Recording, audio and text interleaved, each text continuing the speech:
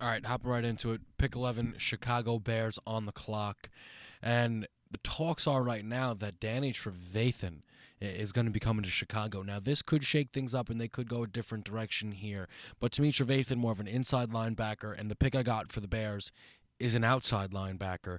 Darren Lee was one of the biggest risers after the combine, put on a show there. And I think that you give John Fox weapons like Darren Lee and Danny Trevathan, and I think it's very, very dangerous. It's a team that's in rebuild mode too. It's in a bit of an odd stage where you're saying goodbye to Matt Forte, and but you have Alshon Jeffrey kind of. You say goodbye to Matt Forte, right? But Jeremy Langford is the rookie.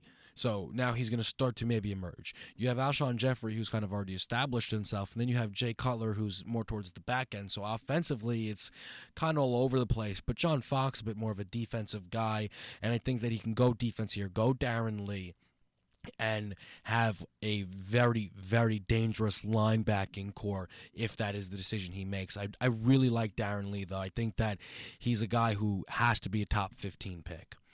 We'll move it down to 12.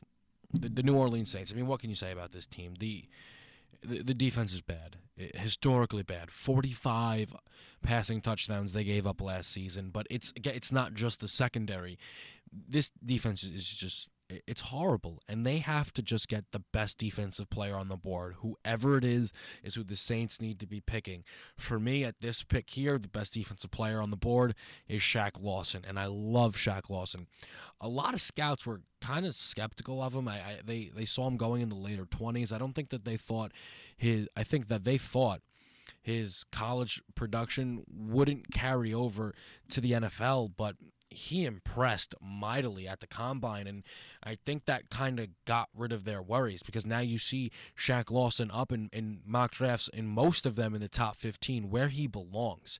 And he can create pressure on the quarterback. He can get sacks, but where he's so lethal is as a run stuffer.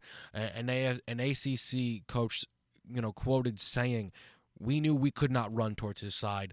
Led all of college football in tackles for loss, and Shaq Lawson steps right in for the Saints and makes an impact. Is going to already be one of their best defenders. This team could honestly go defense the first three selections in this draft. It has to be defense. There's just so many different positions that they really need to upgrade, and I think they started off by getting Shaq Lawson. Pick 13, Philadelphia Eagles. They bring back Sam Bradford. They say goodbye to Kiko. They say goodbye to Byron Maxwell. And they say goodbye to DeMarco Murray. This team can go anywhere. Getting rid of Kiko Alonso, I think they won't address linebacker because they got rid of Kiko so easily because their linebacking core is already so good. Even minus Kiko Alonso, that is still one of the better linebacking cores within the NFL. And I really like their front seven as a whole. You got Fletcher Cox, Pro Bowl talent, and they just re-signed Vinny Curry, who is really good. They have Graham on one side, they have Connor Barwin on the other. They can do a lot of things there, and Jim Schwartz is going to have a lot of possibilities. But the secondary has been a problem for the Philadelphia Eagles for a long time now. The past two seasons, it's been horrible. It's been really rough to watch. And with Byron Maxwell gone, there's really no cornerback there for this team to lean on. I'm just going to quickly look up the name of the guy who they just signed today, Leotis McClevin, the 30-year-old former Buffalo Bill. But is that someone that gets you excited? Is he going to be your number one corner? I don't think so. Now, I know they have Eric Rowe, but I think Eric Rowe maybe makes the move back to safety, and I think maybe they let Walter Thurman III walk in free agency. So there needs to be corners addressed by the Eagles. I don't know if Leotis McCleven's going to be the only one that they sign. But for the Eagles, I think the pick's got to be Mackenzie Alexander. One of my favorite prospects just from a pure fan point. He's a shutdown guy. And some people say that he didn't have a lot of interceptions in college. They weren't throwing at him. They weren't testing him because he was a shutdown guy. Watch the Clemson-Alabama game and the difference in how effective Alabama's offense was once McKenzie got hurt and didn't play in that second half. the whole script switched, and that has a lot to do with Alexander being off the field, and his mentality is brilliant. At the combine, they spoke to him about covering Laquan Treadwell and Will Fuller, two very different receivers in this draft class, and he gave a full breakdown in completely different form how he would cover those two guys, and then followed up by saying, "I'm the best corner in this draft," and he just makes me believe him.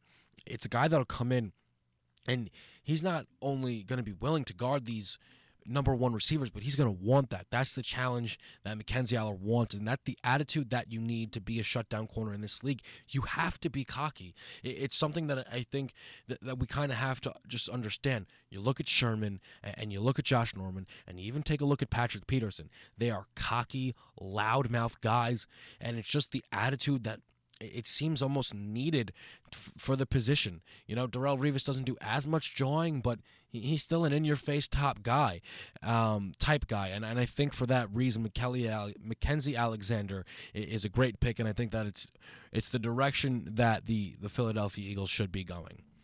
Now, pick 14, the Raiders. It's a little interesting now because they have secondary needs clearly. Charles Woodson retires. Obviously, you have secondary needs, but I mentioned before in the previous video, they have that young core of Derek Carr, Latavius Murray, and Amari Cooper, and I think that you just want to make life easy for them and you want to protect them. And they did that by signing Osmealy today, and Osmealy can play left tackle. But I think that they could go out and they could get Taylor Decker, the Ohio State tackle. And maybe he's a right tackle, maybe he's a left tackle, not sure. But look at the Cowboys. Look at what happens when you strengthen your offensive line. It does so much for you. And you can put, if Decker looks prepared to play left tackle right away, Osmealy goes and plays guard and is lethal in that guard spot. So Osmealy's versatility allows the Raiders to still go with Taylor Decker, and if the Raiders can pair those three guys with an elite offensive line, then the Raiders have a real shot in that AFC West. Which, with the way the Broncos are going to be losing guys, Malik Jackson is not going to be the first name to go. I just mentioned just a couple seconds ago, Danny Trevathan could be a Bear, and again, it's a number of pieces that you're going to see the Broncos lose. So the AFC West, it's going to be open, and the Raiders do have a chance if they make the right decisions. Pick 15, the Los Angeles Rams, no longer the St. Louis Rams, Los Angeles Rams. Again, I don't see the 49ers taking a quarterback, and the Eagles obviously aren't going to be taking a quarterback, and that was a lot of the reason why people didn't have a quarterback available here for the Rams when you would see their mock drafts. But for me, they're definitely going to have the option now. And if the 49ers, for some reason, do go with a quarterback, they'll still have a top three option here of who's on the board. And I think that they get Jared Goff. The California kid stays in Cali. I think he can handle the spotlight. And you look at his last game ever at Cal. Bowl game, throws 7 touchdowns against Air Force. And obviously not the best defense, but they're not going to be asking that much of him. The Rams feature a very scary defense, a very, very good defense, and one of the most promising talents in the NFL in Todd Gurley. They're just going to be looking for Goff to be better than Nick Foles, and that's not saying much because Nick Foles last season, I don't even understand it. I thought Nick Foles was a good, solid starting quarterback, and he was so bad for the Rams. But you bring Goff in, and I think that he can help you automatically, and he can be your starting guy, and Gurley takes a lot of pressure off him. With the way the Rams defense is, they won't have to score. You know, they're not going to be asked to score 30 game, and you also get a guy like Tavon Austin, who I think is going to really make life easier for Goff. The playmaker, he can do so many different things, Austin, that I think Goff and the Rams is a perfect match made in heaven. That is 11 through 15. Come back, we'll do 16 to 20. Do not forget to comment down below. What do you think? Are these the right selections? Jared Goff, is he going to still be available at pick 15? Our team's going to be trading up to get him. You don't know here. Where do the Eagles go? The Raiders go? There's a lot of interesting picks in this 11 to 15 range. So comment down below what you think. Don't forget to check out the full mock draft on my blog description. The link will be in the description. We'll come right back 16 to 20.